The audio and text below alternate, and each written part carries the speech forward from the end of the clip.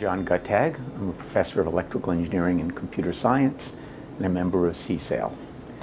My research is at the intersection of computer science and clinical medicine.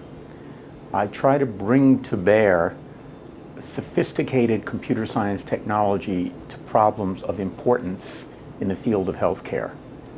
Inevitably, it involves not just bringing state-of-the-art techniques to bear, but changing the state of the art. As you can tell by looking at my face, I've been in this business a long time. I started in software engineering, moved from there into wireless networking and software-defined radios.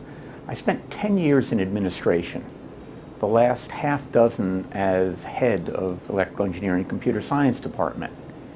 It became clear to me that as we looked at where both electrical engineering and computer science were heading, there were enormous opportunities to have a positive impact in the world by moving a lot of our departmental research towards medicine and healthcare in general. And if I thought that was the right direction for the department as to head, maybe it was the right direction for me to head. So that was one incentive. The other thing that went on is shortly before I stepped down as department head, one of my children became ill and spent a lot of time in the hospital. I should say he's fine now. As I hung out at the hospital for way more hours than one would like to, with the typical hubris of an engineer, I said, oh, this is not good. There have to be better ways to do these things. When I stepped down as department head, I took a year's sabbatical and spent it at Mass General Hospital.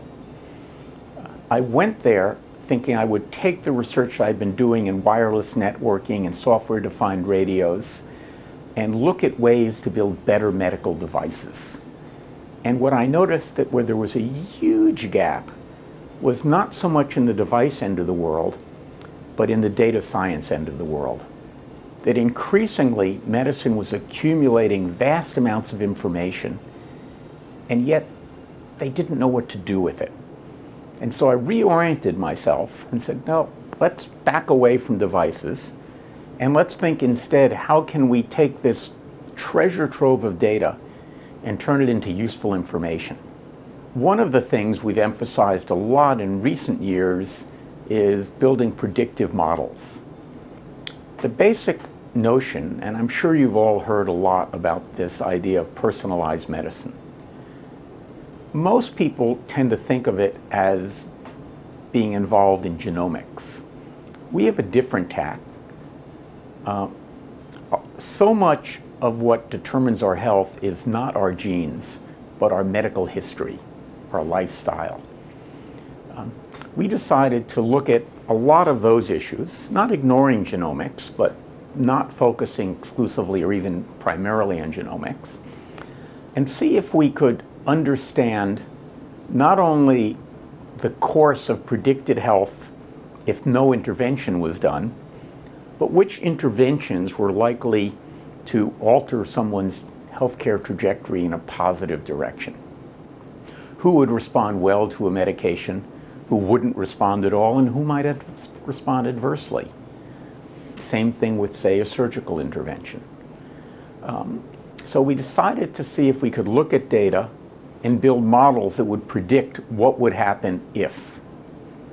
Now, of course, these models are not perfect. No model is ever perfect. Some are useful. But this is all probabilistic. So we can't say, yes, if you take this medicine, you'll be better. But we can say, here's what we think the probability of this medicine helping you